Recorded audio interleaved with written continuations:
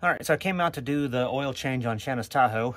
Was not going to film it because you guys know how to do oil change. But I figured I'd do a quick public service announcement. So I got a Mobil 1 oil filter. It's what I normally use. Picked it up at Walmart. I go to do the oil change. I've already drained the oil. And there's a Super Tech filter in the box. So apparently whoever was at Walmart wanted the more expensive Mobil 1 filter but didn't want to pay for it. So they just swapped it with a cheaper filter.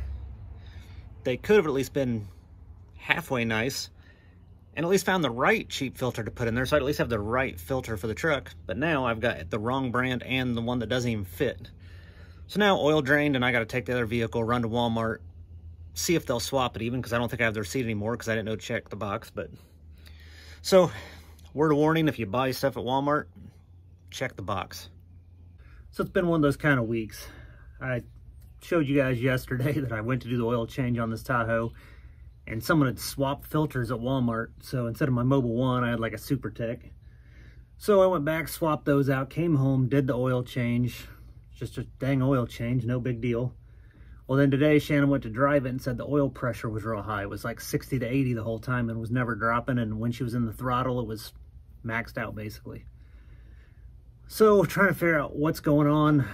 I mean, I've never had a bad oil filter before, but I was like, maybe it's that.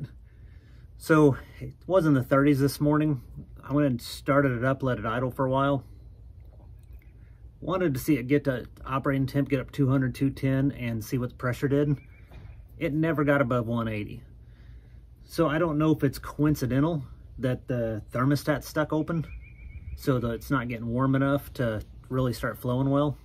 So I'm gonna go ahead and put a thermostat on. I happen to have one here anyway because we'd had some issues a couple months back and I went and bought a water pump and thermostat, had them ordered just in case I needed them.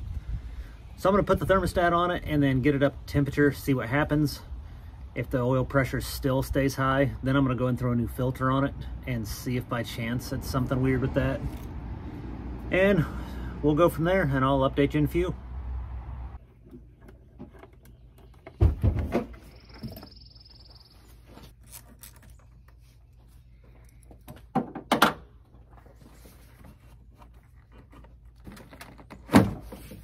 Plunk.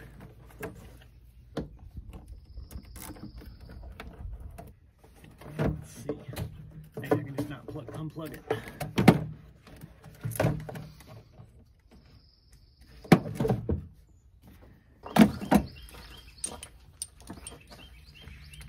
So where is it at?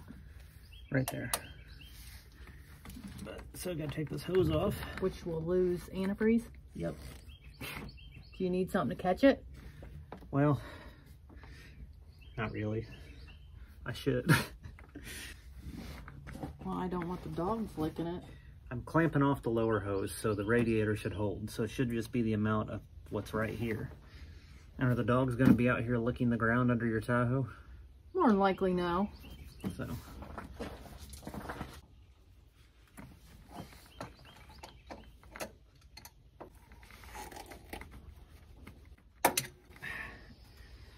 Tell this clamp's never been off, or at least not for a really long time.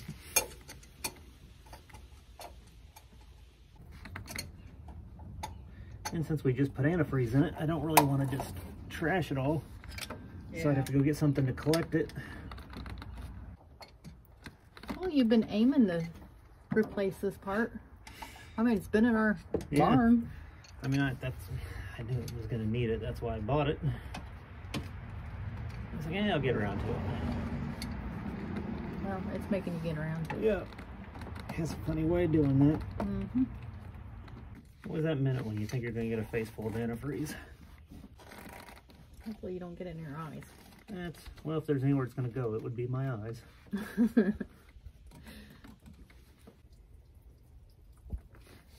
This car's lost so much.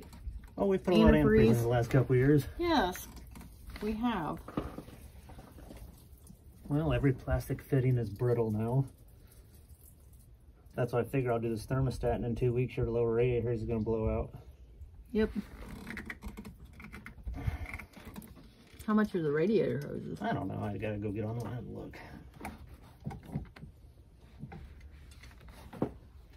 $250. That's all the antifreeze we lost. Not bad. Will you lose more if you do the bottom antifreeze? Or the bottom? If I take the lower hose, everything in the radiator comes out. So I'm saying, since we just filled it, I'd want to go get a container to catch all that so I could put it back in. Because if it doesn't cost that much, I've got that money I've made on Poshmark. We'll go look in a minute. Let me get the thermostat in. Then we can make decisions.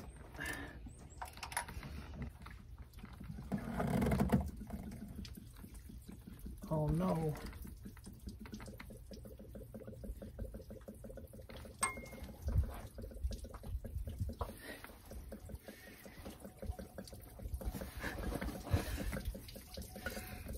Well, nothing goes right. I've got a clamp for the hoses so you can clamp the lower radiator hose shut, take that off and not lose everything out of the radiator. Elbow just bumped and it slipped up a little bit. I'm losing everything. So I guess that made the decision easy.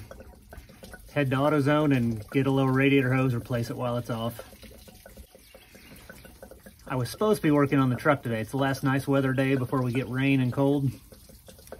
So once again, every time I try to start working on the truck, something else breaks. So now I'll be doing this all day. Good news is I had the thermostat here already. I bought antifreeze for the truck, but now I'll probably be using that for this and then have to go get more antifreeze. Figures.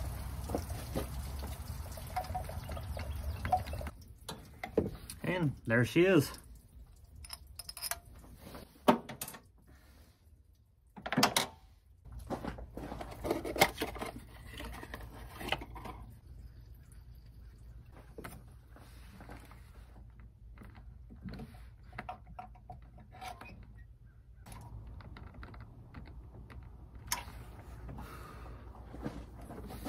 And new thermostat's in.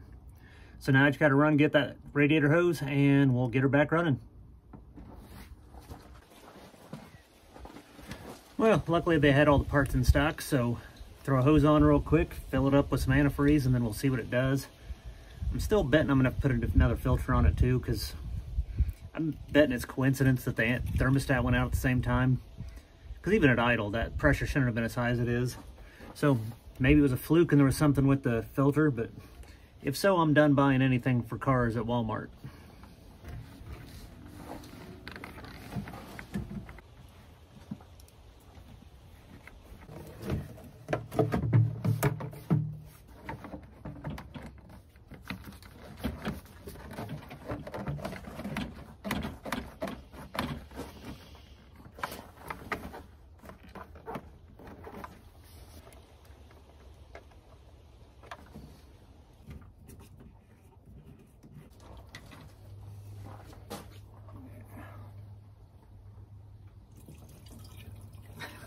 It's just water. I know.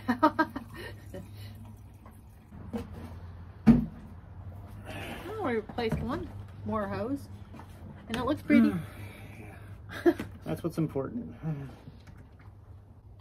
At least you're doing it at home, not on the road in a sketchy area. Yep. Like last time. Progress.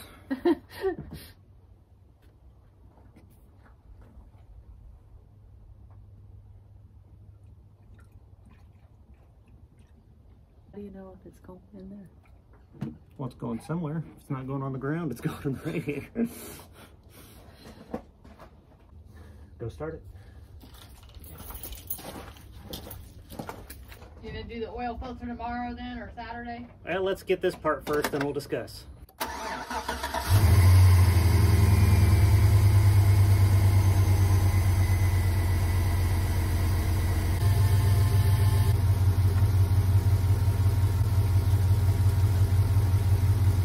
We're going to test this and see what it'll do. Earlier it would just go the temp gauge was barely going above where it's at right now. It wasn't even quite making it at that next solid white line. Okay. You can see the pressure is about 40, or actually probably closer to 50.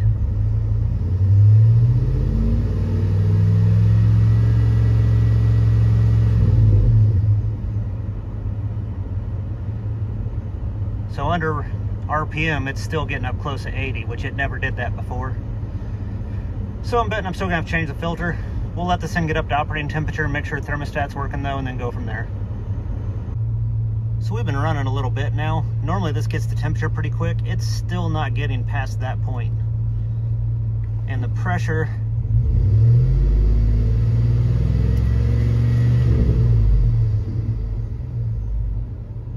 still climbing too high.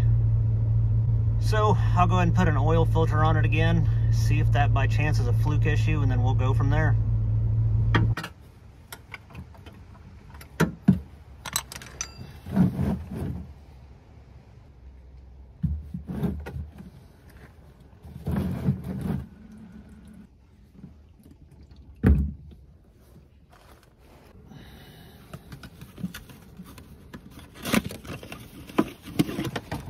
Yeah, lifting big tires would make this easier. Ow.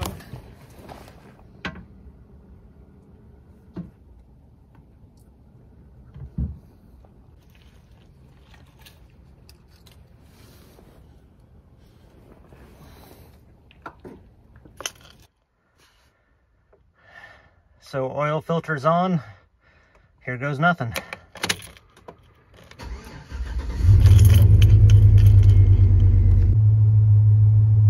Higher than normal. I'm going to let it warm up for a few minutes and then go from there.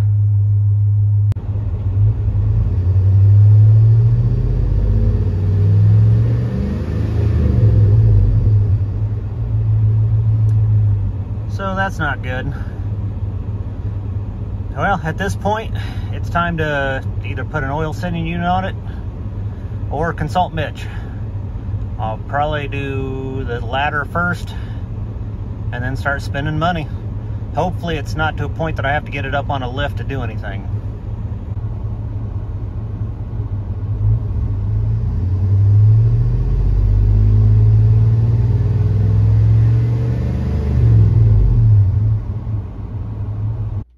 Well, I used my phone a friend and got somewhat of a path forward on this. So there's a little plate above the oil filter that's known to leak. So Mitch suggested replacing that with this little piece. So you can put this on, get that leak fixed, and it adds a service port. So I'm gonna hook a mechanical pressure gauge up to it. Then I'll just run that outside, fire up the engine, and verify that the mechanical pressure is matching what the gauge says. I'm hoping it's just a sending unit thing still, but not real hopeful. So I'm gonna go down there, put this on, and then hook the gauge up, and we'll see what it does. So right here is where the plate with the service port's gonna go. You can see she's leaking pretty good. And you can kind of see the new piece on there. For now, I just got a pipe plug in there. I'm gonna get an aluminum pipe plug to put in a little bit. I will get the tester in a minute and we'll check her out. And here goes nothing.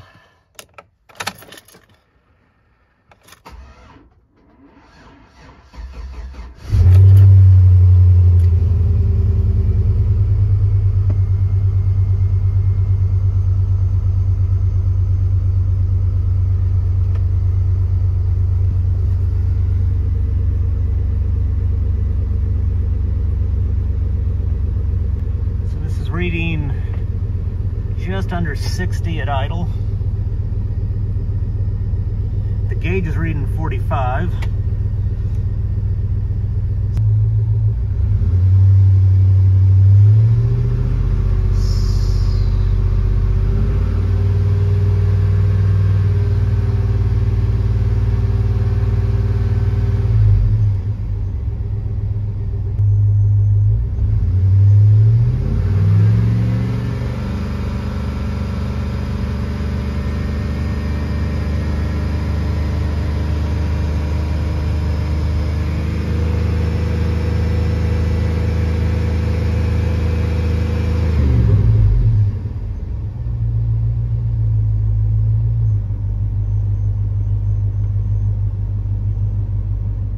Well, it looks like at least the gauge is off by a good 15-20 psi.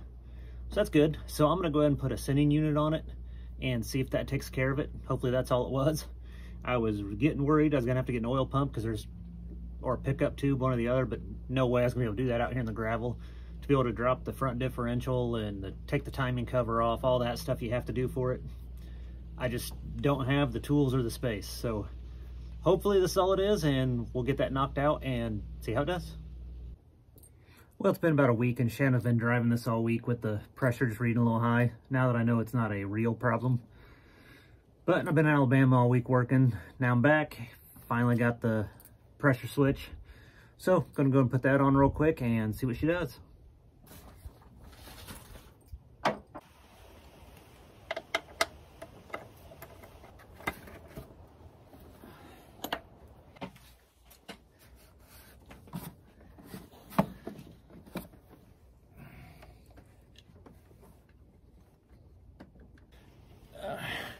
Well, this thing is buried back here.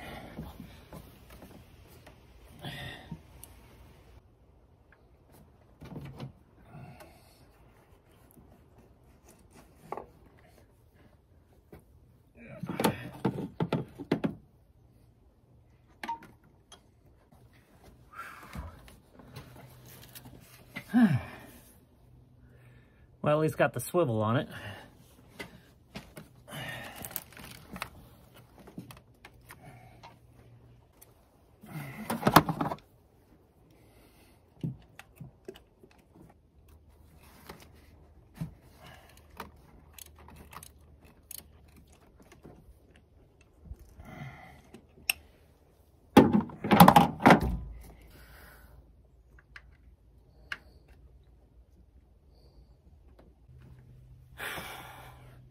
All right, new one's in.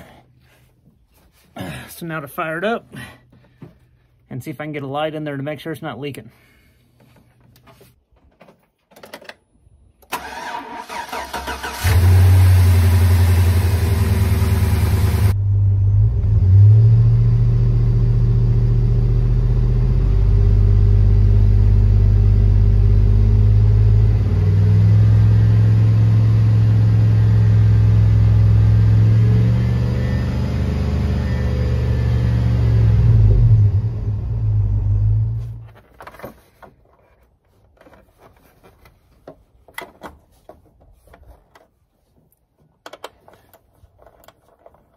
All right, well, this one's done.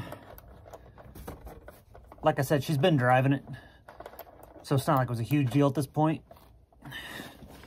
But now I feel better knowing the gauge is at least close to accurate. This thing still needs a lot of work. Unfortunately, I got to get an axle seal done on the Jeep, and then I'd like to get the truck running first, and then we'll circle back to this thing, but I need to get the starter on it. There's a bunch of little stuff inside it needs. But for now, hopefully this gets it going for a little while. Then, of course, long term, as soon as I can get me a better tow vehicle for the camper, this thing will get a lot of stuff done to it. Then Shanna can kind of decide what she wants, which sounds like she wants it lifted, big tires, all that. So we'll get to that, but got to get a better tow vehicle for the R-Pod first. So for now, wrap this one up and stay tuned for the future breakdowns.